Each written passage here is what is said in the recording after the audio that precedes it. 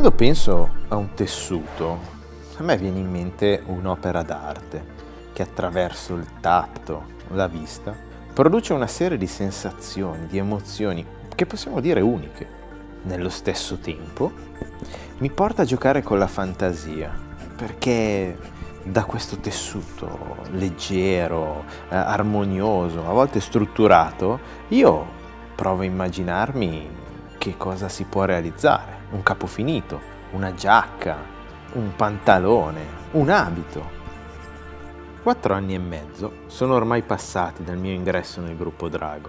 Arrivare da un mondo professionale totalmente differente ed essere immerso in ciò che solo marginalmente potevo conoscere è stato bello, non è stato semplice, ma nello stesso tempo molto stimolante. Chi meglio del signor Paolo Drago può raccontare ciò? Colui che è nato filatore, che ha avuto un'evoluzione importante, che si è trasformato in tessitore, che ha unito un gruppo, formando un'azienda a ciclo completo, come la Drago SPA. Oggi voglio presentarvi la storia della mia famiglia Drago. Considererei quattro date importanti: 1973, 1993, 2001, 2015. 1973, famiglia composta da Umberto e Laura, mio padre e mia madre, e Daniela e Paolo, anzi Paolo e Daniela, perché sono più vecchio io purtroppo. 1973 nasce la Drago Umberto Filati, società familiare, artigianale, dove il papà raccontava che comprava i filati di seconda scelta, li sistemava e poi li rivendeva. Piano piano è arrivato all'esigenza nel 92-93 di avere una produzione propria, quindi comprava il tops, lo faceva filare. L'esigenza di farle filare da alcuni artigiani biellesi diventava sempre più impellente, c'era poca produzione perché tutti in quel periodo lì stavano spingendo al massimo, quindi decide di aprire la prima filatura, la filatura Cosfil. Questa filatura poi è partita bene ed è seguita un'altra filatura, la filatura Cristina. Da tutta questa storia arriviamo al 1981, dove io entro in azienda, era già praticamente avviata come anche parte commerciale, e da lì in avanti praticamente decidiamo di unire tutte le filature di cui noi eravamo soci e portarle praticamente in una filatura che dava il nome di Filati Drago. Ecco. Da lì praticamente siamo diventati i leader nel biellese della vendita di filo pettinato. Ai tempi si facevano titoli molto fini, teniamo conto che ai tempi un filato numero metrico 2,96 era il top del top, era la cosa più fine che si poteva fare. Ai tempi i lanifici usavano tranquillamente il 2,48 o addirittura, se si parlava di qualcosa di più fine, era il 2,64. Ai tempi il 2,48 e il 2,64 erano la normalità delle produzioni dei lanifici biellesi. Noi ci siamo subito lanciati in qualche cosa di straordinario, che era il 2,76.000 e il 2,96.000. Filati ai tempi fatti con lane non così fini come oggi stiamo utilizzando, perché comunque anche il mondo degli allevatori non era ancora arrivato a produrre un 14 micron e mezzo o un 13 micron. Si parlava tranquillamente di filati con titoli 2,70 col 19 micron e mezzo, Oggi pensare di produrre un 270.000 col 19 micron, che non è nient'altro che un super 100, forse neanche, un super fine, oggi è un qualche cosa di obsoleto, di old.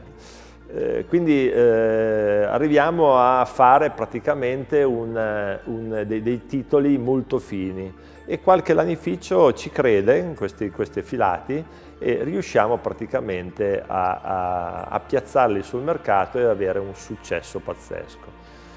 Poi arriva il periodo dei filati addirittura sempre più fini, ma semplici, con un'anima di nylon, perché in quel mondo donna che stava nascendo con lo stile Armani, c'era tutto questo mondo di filati crepe super tecnologici, dove con mio padre ci siamo messi ad inventarci una ritorcitura a fusi molto particolare, che ai tempi praticamente non si faceva più. Quindi se andate a cercare dalla storia come si facevano dei filati con due fibre completamente differenti, una di nylon e una di lana, abbiamo iniziato a produrre. Questo è stato il successo della mia famiglia, poi anche il crespino e i ritorti cordonetti.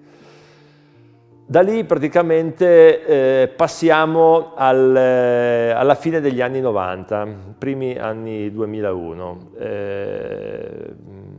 Alcune filature tedesche avevano ormai preso il mercato del basico, non si parlava più di produzione ad hoc, ma si vendeva a stock, nel senso si producevano e si consegnavano al momento. Quindi tutto quello che era l'artigianalità del nostro filo in pochi anni veniva meno. Tutti i lanifici andavano sullo stock service. Lo stock service che era poi per tutti uguali. Io da lì ho capito con mio padre che le cose non potevano continuare. O chiudevamo la filatura e ci portavamo all'estero, o a quel punto lì diventavamo noi, diciamo, i produttori dei tessuti con i nostri fili. E da lì praticamente noi eravamo soci in alcuni lanifici proprio di minoranza, abbiamo deciso appunto di portarceli in casa, acquisirli e di creare nel 2001 la fusione tra l'anificio Fintes, l'anificio Calvino, e portarci praticamente ad iniziare una produzione di tessuti che ai tempi chiamavamo Drago.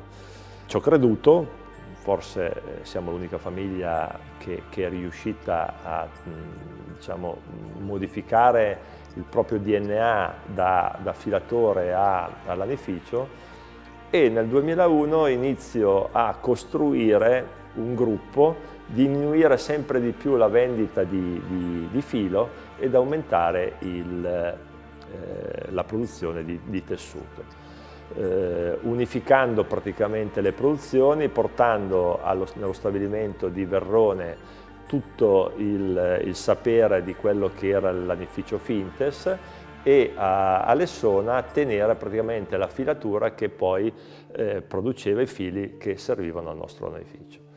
Siamo nel 2015, avviene una cosa importantissima, quella praticamente che passiamo da filati Drago, togliamo il filati davanti al Drago e dividiamo Drago lanificio in biella. Questo probabilmente era il segnale che da lì in avanti non saremmo più diciamo, restati quello cui eravamo nati nel 1973, cioè probabilmente filatori. Eravamo finalmente diventati un'azienda produttrice di tessuti da uomo, perché comunque nella scelta che avevo fatto io nel 2001 era di lasciare brevemente il mondo donna, ma concentrarsi esclusivamente nel mondo uomo.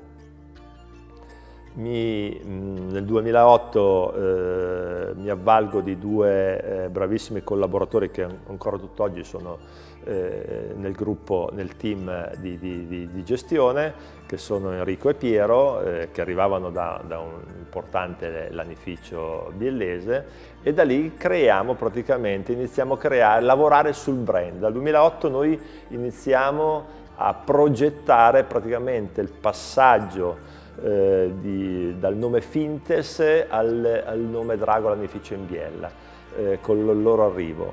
Ci crediamo, ci sono clienti che ci spingono anche a farlo, e da quella data lì a tuttora, ad oggi, stiamo veramente lavorando sul nostro nome, Drago lanificio in Biella.